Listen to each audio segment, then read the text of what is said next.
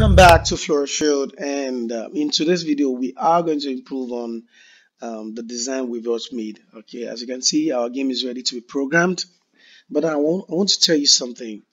One good thing about this channel is we are not going to come to you in a way that you would look at the tutorials and then you'd be like, I'm lost. I want to show you how to solve problems, creating stuff. So I'm going to be showing you what programmers go through.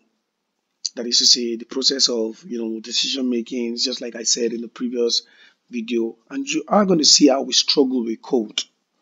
So I'm not coming out to be perfect right now. I'm coming out to see how we struggle with code, how we're trying to solve the problem. So we are using this process so that you can actually know how a programmer thinks using all the concepts that we have learned, that is the conditional statements, the variables, the loops, and everything. All right, now in this video, I'm going to solve a problem whereby when we click on this button, the two dice will roll, and after the roll, the scores is being kept in this variable. Now let's get started without wasting too much time. So the first thing we need to do is when I click this button, I need these two guys to respond. Am I correct? All right, so what I do is, before, the state of our program is when I click on this, it rolls. I don't want that again. So I need to change the event. So event is what controls our code. According to what I said in previous video, I said event makes our code work or makes our code run. So I come to this one right here. Remember, this is an event, or this is a sprite. So I come to event and I said when this sprite is clicked, I just want you to follow along with me. I would advise that you follow through to the end, okay? And I'm very sure you are going to appreciate this video the more because of the way and the approach that I'm using. It's a very unique approach. You can't find this kind of approach anywhere on YouTube. So I would advise you to stick with me while we solve this problem. It's going to do you a lot of good in your programming journey. Okay? All right.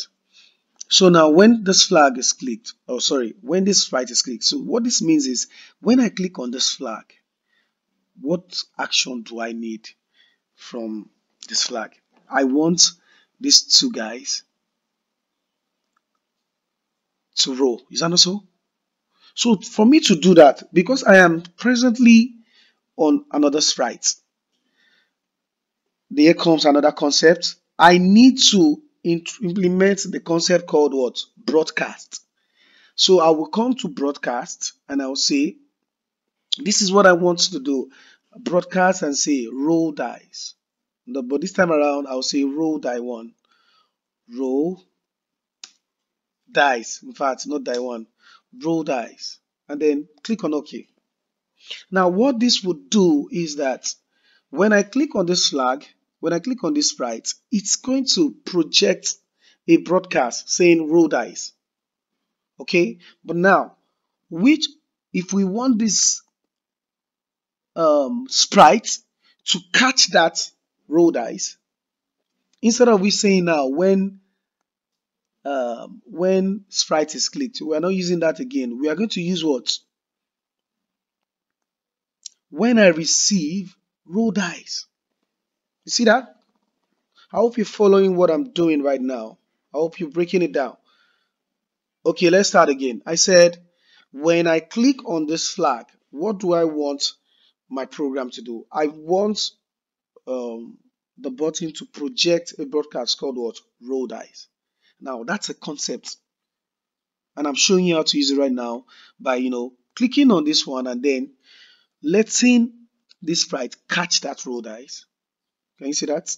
So I can do the same for the second die also by using what? The same event, which is what? When I receive roll die. All right, so now let's check and see how far that has gone. So okay, so let's make it bigger. Oh no, there's no need for us to make it bigger. Let's just see how it runs. So when I click on this, can you see it's rows now? It's looking more like our project. I hope you get that. If you do not understand how we got how this roll dice how these dice were rolling, I need you to check on the link above so that you can see how we actually did the rolling of the dice. Okay, I think that's the first section of our videos. All right, now, so I need you to pause this video right now.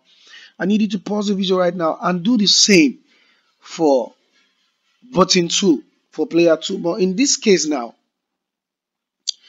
I will just give you a tip. You need to create another broadcast so that there won't be, conflict of events. All right.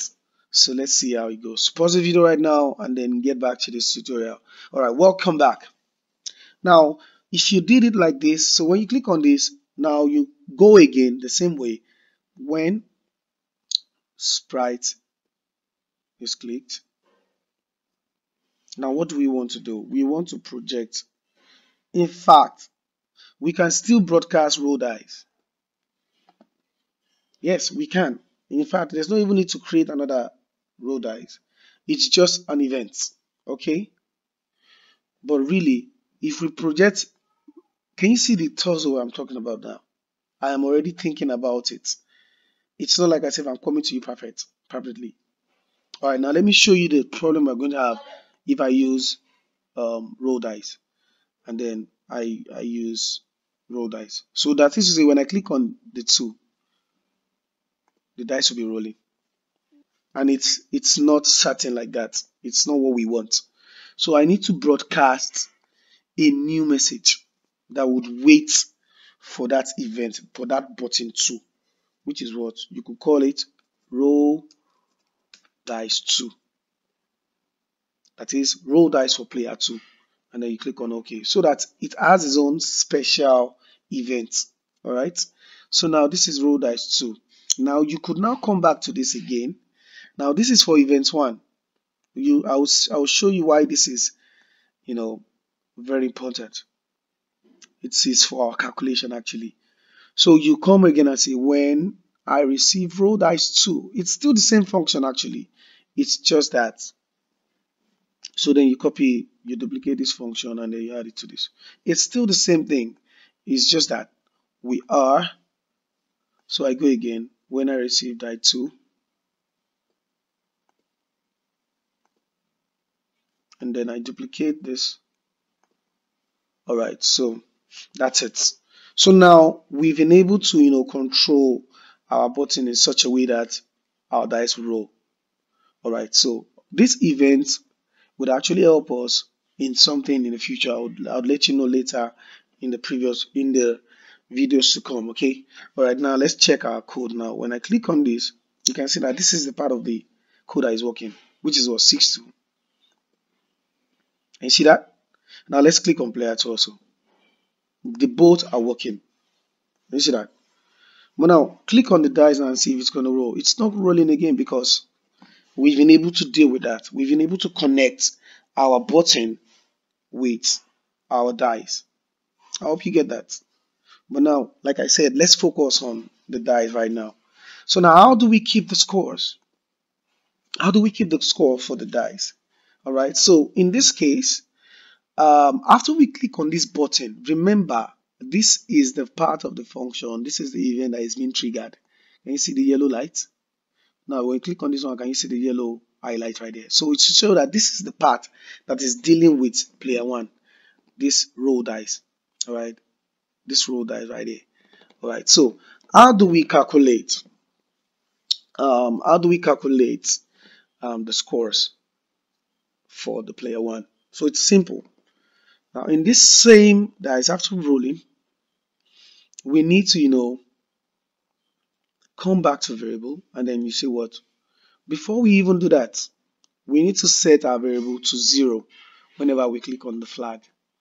All right. So how do we do that? You just come to this place and then say when flag is clicked, and then you convert it. You set player 1 to 0, and then you set player 2 to 0. So we don't have so that whenever we click on it, it goes back to 0. So now all we need to do now is to change player 1. Now what we are doing is after we roll the die, we need to change player 1 to what? What are we changing player 1 to? Now in this case now, we have been switching from random 1 to 6, but we do not have a variable to keep that score or that point, because we need a variable to keep the point and then use that point in this variable. So how do we do that? Now we want to improve on our code. We create another variable. Now this time around we can call it, what should we call that variable? Should we call it random?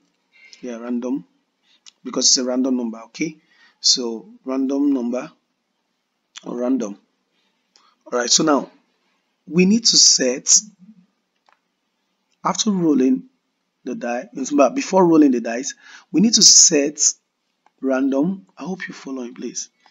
You need to set random to what? Pick from 1 to 2. So at every iteration. All right, so my time is up again. Okay, I'm going to continue in the next video. I just hope you understand the concept so far. In the next video, I'm going to look at how we can, we're going to continue from where we are right now. I hope you do understand what we have done so far. And please remember to subscribe and like, and tell your friends about this lovely channel. See you next time.